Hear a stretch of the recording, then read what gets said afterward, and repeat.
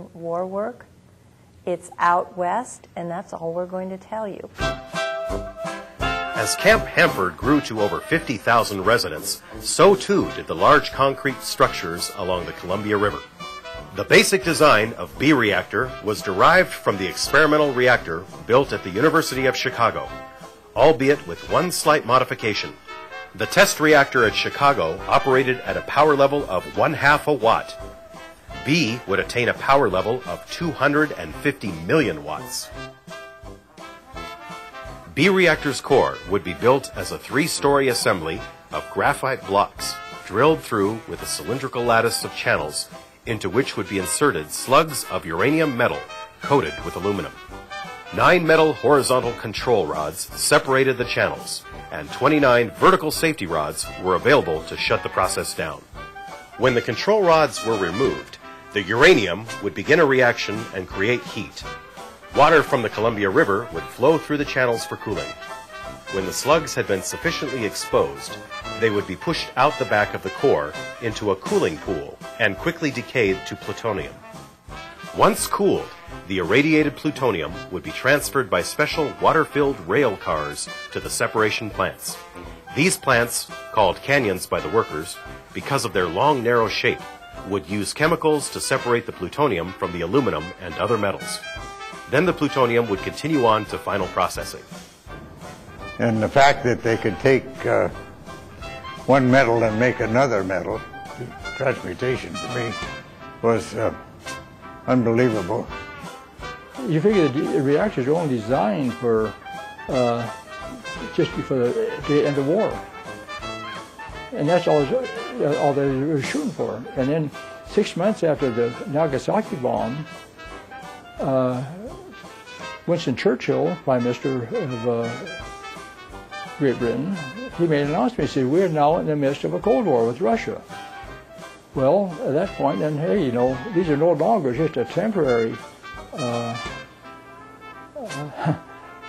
reactor. These have got to keep going. And that's when they started doing all the major improvements and trying to figure out how to preserve them longer. So B-Reactor has a lot to say for what it has accomplished. Since the process of producing plutonium was new and unproven, many construction techniques and procedures had to be invented as it went along. It was noted that the finished blueprints to B-Reactor were not even delivered to the site until 2 weeks after the reactor went critical. You talk about having to be innovative. They had to be innovative. First chief operator I had when I went to work out there, went out to the reactors, and I said, "What's all these pipes?"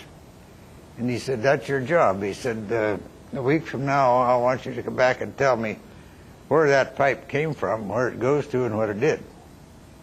And that was just the way they taught us.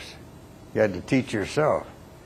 And if there was anything there that you was wondering about, you had to go make a drawing and figure out or make a statement on what it did. And that way you'd come up with different ways to make things better. On-the-job training was status quo, and safety was always of utmost importance. Procedures were in place for any situation. Each control rod was connected to a sensor that would trigger the reaction to shut down if a problem was detected. This shutdown was referred to as a scram. Well, actually, that scram came from the small test reactor in Chicago.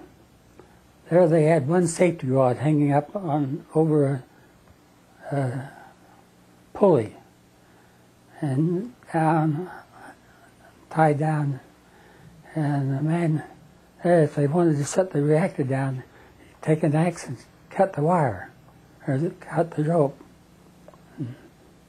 So that was Safety Control Rod Axe Man. So actually, of course, I didn't know that until later on. I was scram, just went scram out of the reactor. We had to get out in a hurry.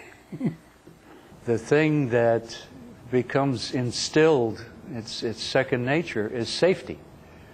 These people who designed and built those machines out there they didn't have a model to go by.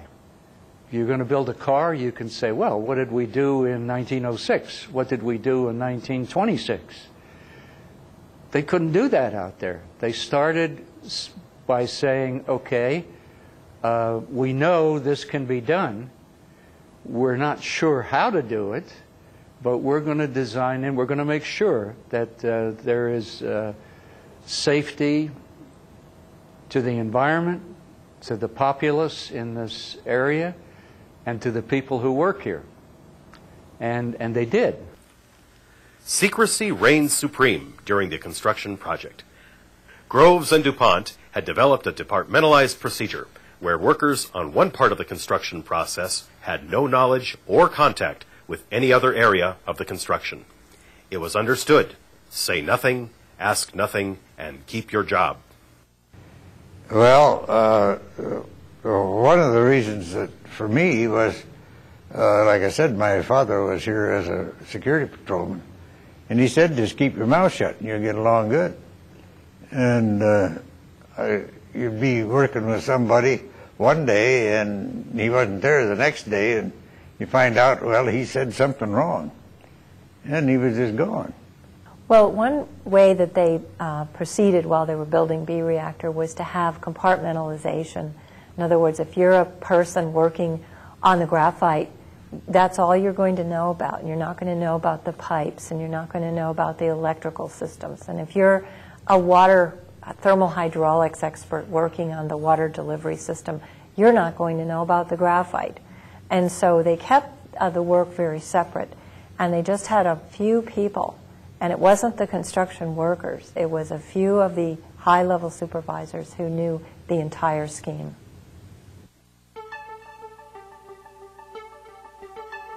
On September 26, 1944, 18 months from beginning construction, B-Reactor was activated. A small group of operators and scientists, led by Fermi, gathered around the control panels as theory became reality. Everything worked perfect as the power level was increased to 9 megawatts and held there. Then, to everyone's surprise, the reactivity began to slowly decrease. The reactor was shut down, tests were conducted, and a hunt for leaks proceeded. The following morning, the process was started again, and the results remained the same. For the next 2 days, this mysterious loss of power baffled all involved.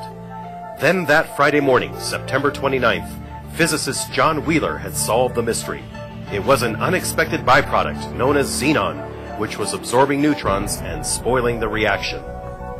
The original design of the reactor pile, devised at Chicago, called for 1,500 parallel channels be made for slug insertion, and DuPont was assured that this was all that was needed.